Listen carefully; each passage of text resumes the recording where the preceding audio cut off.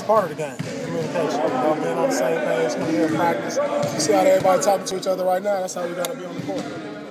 Are we making too much of one game, one loss? I don't know what y'all making of it. End of the world, baby. Oh, yeah? Let me get everything in today. I got to go. Doc was just talking about the fact that he thought the coaching staff put too much on your plate in terms of what he wanted you guys thinking out there, instead of having you guys just read and react to the defensive situations. I mean, a lot of coaches, they don't take a lot of blame, but, as individuals, we got to take the blame because we are out there also.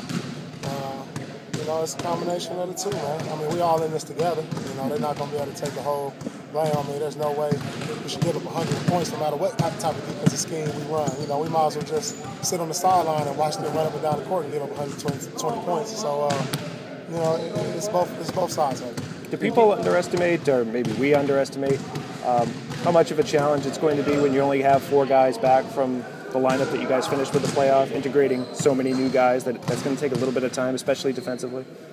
Well, I mean, I think the defense is something that's got to come a lot faster, and that's something that's come a lot faster in the past than the offense. I'm pretty surprised we scored 107 points, to tell you the truth.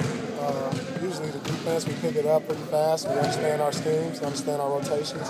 But I just think, we just had to understand the type of, I think it was just probably understand the type of atmosphere it was going to be. Some of the guys that have been in that type of atmosphere first game, playing against the defending champs on the road.